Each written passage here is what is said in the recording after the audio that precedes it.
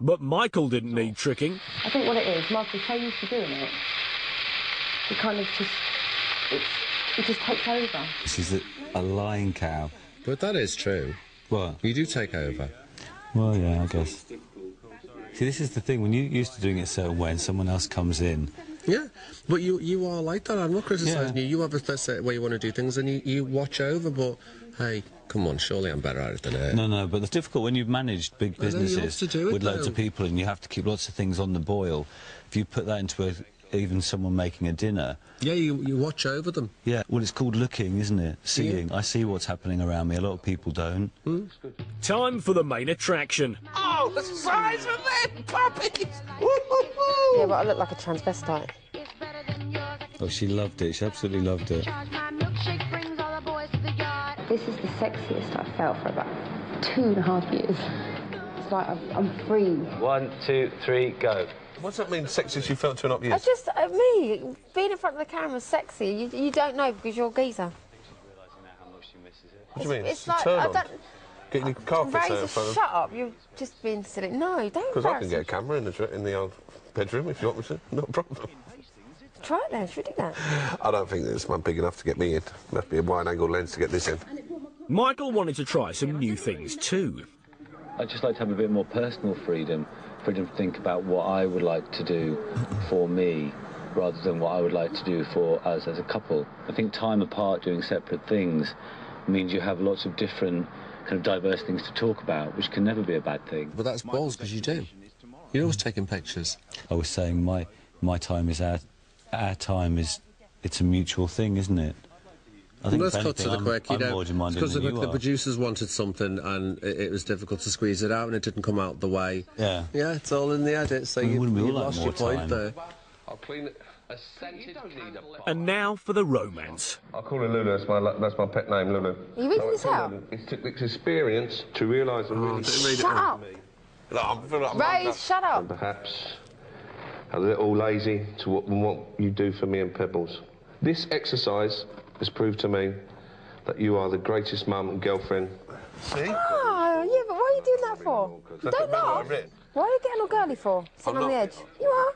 I didn't know what I read, I can't remember. Why are you crying? Who's crying? You're crying.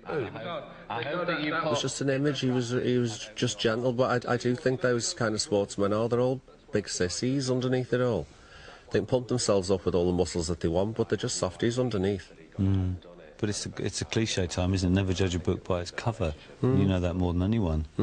I didn't think he was bad at all, not my kind of person, and if she's not happy, she should do something about it. Rose, you need to marry Pete Burns, mate. He's good for you. All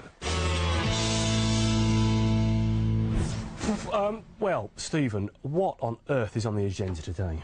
Well, I don't know, because there's already quite an interesting difference of opinion. Leah seems to be saying that the programme presents Neil in a fairly fair light and that he is as slobbish as he's painted. But Pete is actually massively defensive of him and is saying this is not in fact the case. So we really do have to sort out what the truth of the matter is. OK, in a few moments our couples will be coming face-to-face in the Aftermath studio for the first time since the swap. Will Michael persuade Leah to take a swim in Lake Me? And will Pete have learnt anything at all from the swap? The answer to at least one of those questions is no. See you after the break.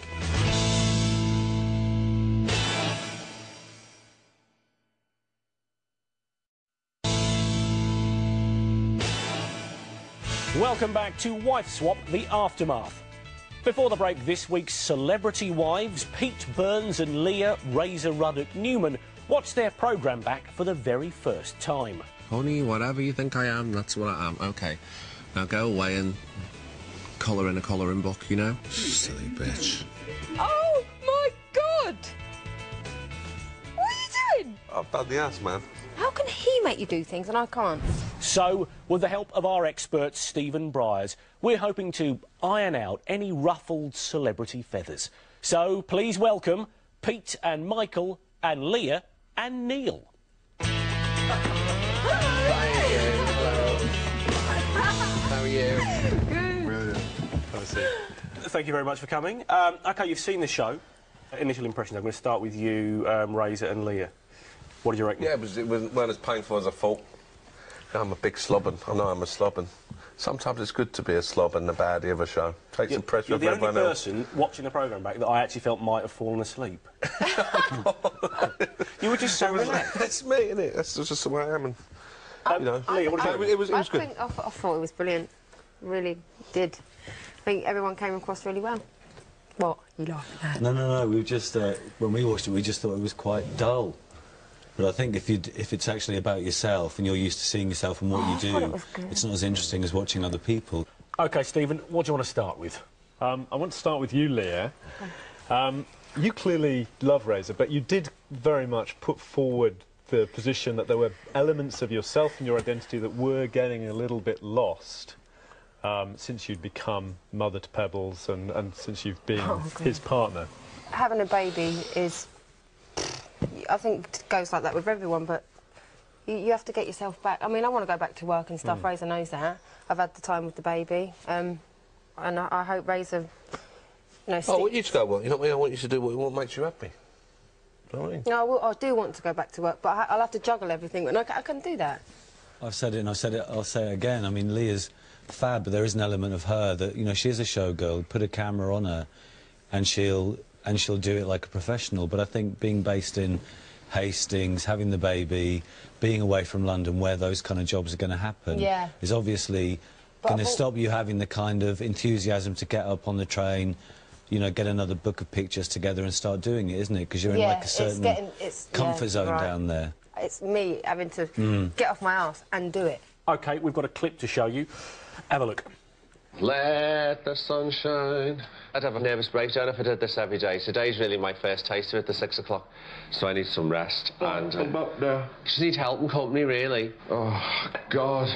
OK, Stephen, what's your point? Well, in the programme, Pete, we see you struggling with the lack of support and attention you receive from Razor. How sorry did you feel for Leah?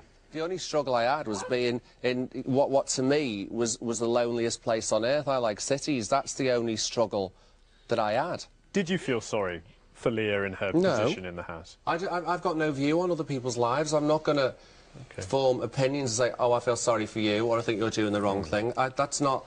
You know, I'm old enough to know better. I've got my life. That's my life. We've got our life. They've got their life. And the last thing I wanted to come in to this is end up with some kind of fucking relationship counsellor. It's not my business, it's their business. It's not your business either, it's their business. We all got a nice check. We're all very happy. Thank you very much. Ka-ching.